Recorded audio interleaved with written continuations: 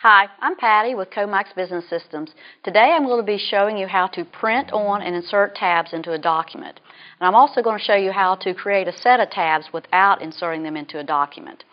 The recommended stock is the Avery 20406 Reverse Collated tab. Now that's not to say that other brands won't work, but the Averys have been tested and they work really well with the Bizhubs. Now, if you need to put your document into a 3-ring binder, make sure that you use pre-punched paper and pre-punched tabs. The copier can't punch tabs. So let's take a look at the copier and how to set it up. Okay, the first thing we're going to do to set up the copier is go into the Finishing tab, and you're going to deselect Offset because the copier cannot offset tabs. And then we're going to select OK. And this is what your tab paper is going to look like when you place it in the bypass. Normally your top tab is up here, but a reverse collated tab means that your first tab is actually your bottom tab. So when you put that in the copier, your tabs are going to be facing out, but make sure that your top tab is actually on the bottom. And when that prints, it's going to flip over, and that will become your top tab. And you have to run your tabs from the bypass if they won't run from any other tray. So once you pop your tabs in the bypass, as normal, you're going to get your menu up to make your selection. So you want to go down to the second page here, and you're going to select index paper. Now that's a little bit confusing, but tab paper and index paper are the same thing. So we're going to select index paper, close out, and now we're ready to go to the PC and send our job.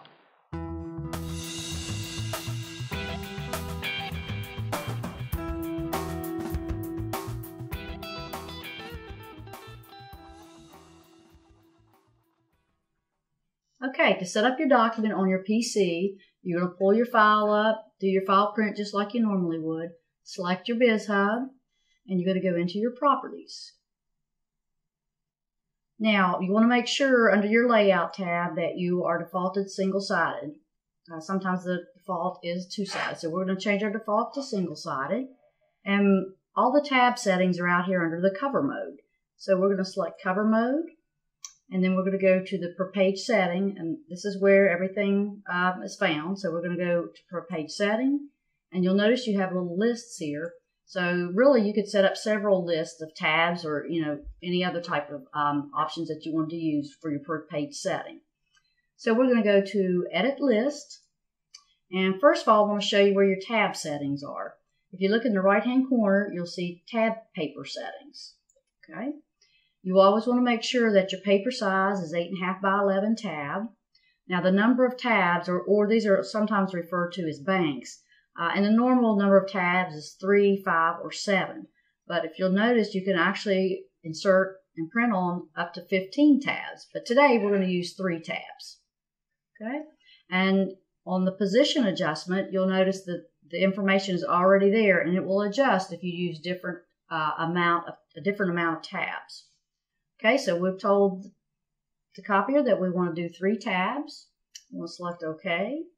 Now, right here you'll notice that you have a body 1 and a body end, and this will always be like this. And basically it's just saying you have a beginning page and an ending page.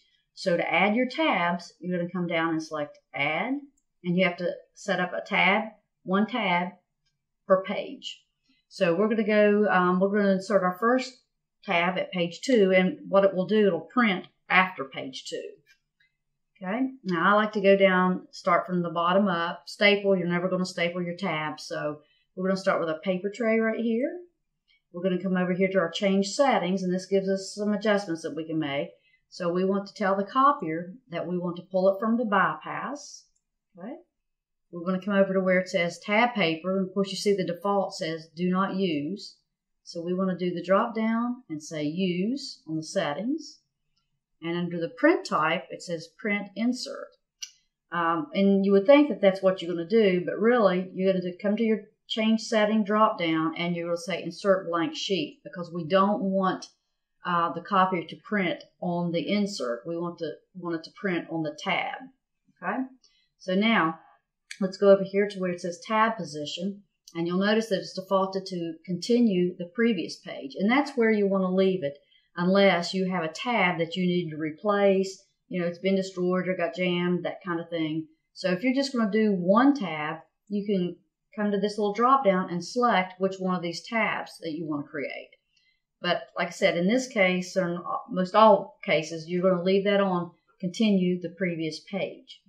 Now, we want to be able to print text on our tab, so we're just going to go down here and we're going to type in what we want our tab to say, and I'm just going to say tab 1 here.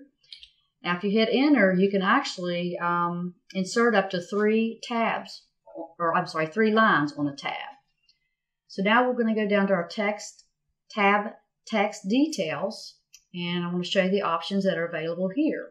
So you can actually change the orientation of your tab if you want to. You can flip it so it's reversed.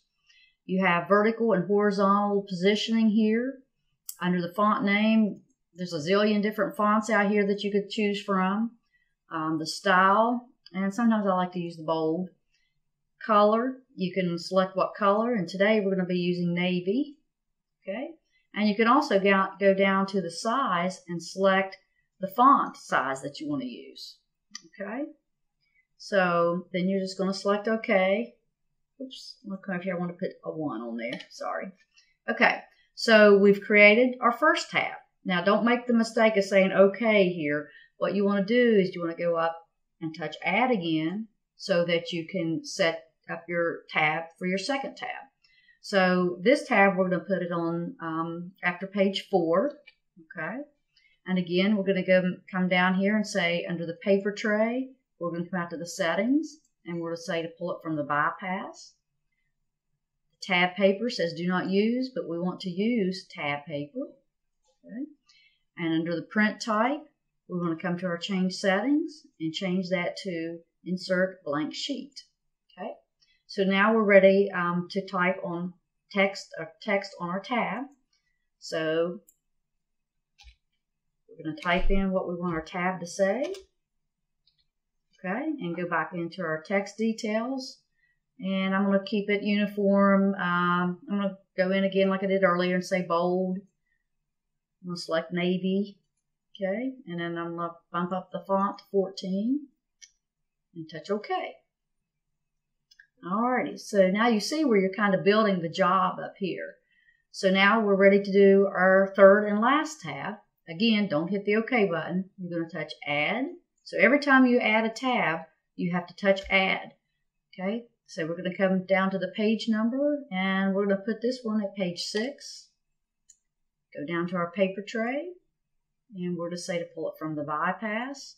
And all your tabs will have to be pulled from the bypass. Under tab paper, of course, we're going to say use. And under the print type, we're going to say insert blank sheet. And we'll skip over to our text on tab. And we're going to type in what we want our last tab to say. And we're going to go with tab 3 here. Okay. And remember, you have 3 lines if you want to create more than 1 line of print on your tab. Tab text details.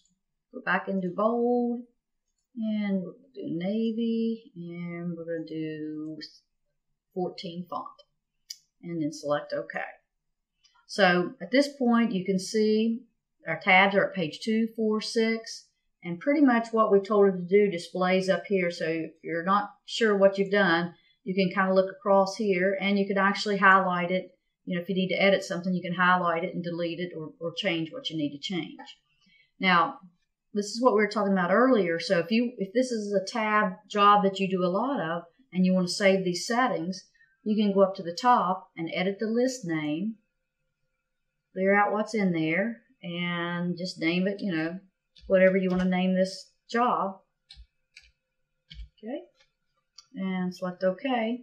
So the next time you want to run this exact job, you can come to this list name and it will already be out there for you. So once you get everything set up, you're going to touch OK, OK, and print.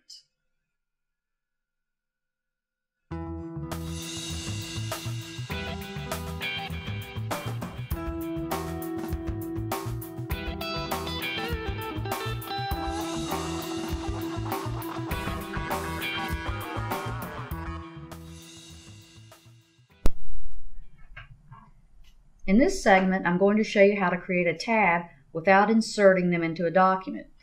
To get started, you'll need to create a blank sheet in Word for each tab. For example, if you're going to do 3 tabs, you need to have 3 blank pages in Word. So once you have your pages created, you're going to go into your printer properties.